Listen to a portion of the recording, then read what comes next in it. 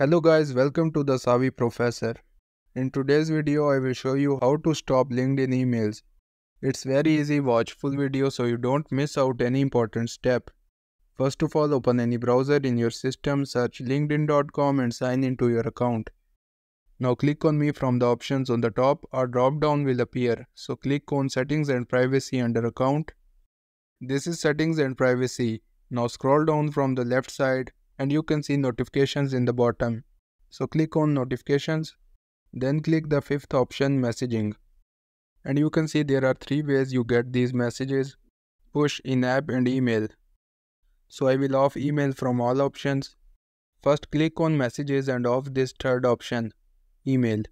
Now apply same process on the other three options, message reminders, in-mail and in-mail reminders. This is how you can stop LinkedIn emails.